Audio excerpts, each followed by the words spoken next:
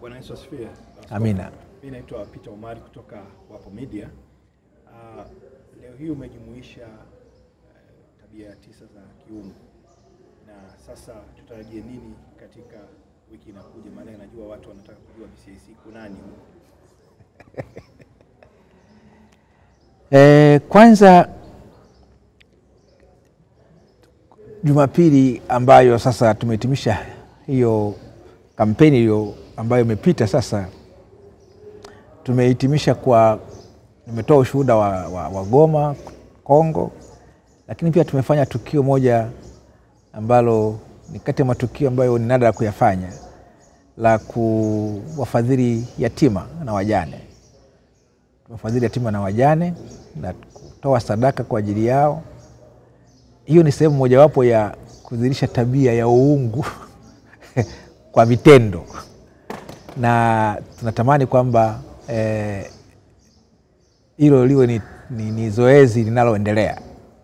Lakini Jumapili hii inayokuja ndio nitatoa utangulizi sasa wa kampeni ya kumaliza mwaka 2018 ya semina ya Jumapili 9 ambayo nimetangaza kanisani kwamba itakuwa ni semina ya utakaso na uzalishaji. Utakaso kwa maana ya watu sasa kutafuta kudhihirisha tabia ya uungu kwa kutakaswa kutoka kwenye yale yanayosababisha tabia ya uungu kutokuonekana. Baada ya kuwa wameshajifunza sasa kwa nadharia utendaji wa karama na tabia zinafanyaje kazi. Sasa wakati wa kuzidhihirisha ndio huu wa haya majuma 9 mpaka kufika mwisho wa mwaka huu. Lakini pia nimetangaza swala la uzalishaji. Yesu alisema kwamba na watuma mkazae matunda na matunda yapate kukaa. Kwa hiyo lazima kuwepo na utendaji unaoonyesha matokeo. Maneno yasiwe mengi, vitendo vikawa kidogo. Kwa natarajia kwamba katika maombezi ya utakaso kuna matendo yatakayokuwa yanazaliwa yanayoonyesha ya kiinjili, kuleta watu kwa Yesu, kumtumikia Kristo na kufanya vitu vinavyodhihirisha utendaji wa nguvu za Mungu katika maisha ya watu.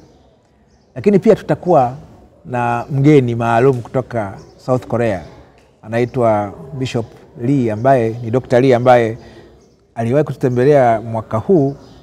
Tukawa na kikao maalum, tukawa na makubaliano fulani ya ushirikiano kupitia vyombo vya habari. Sasa anatutembelea tena na anakuja safari hii, anataka kuongea na vijana ambao hasa ndio kizazi kipya, na wana program nzuri sana kwa ajili ya vijana ambao natarajia Jumapili hii kupitia jukwaa lako hili vijana wasikose Jumapili hii BCIC Mbezi Beach.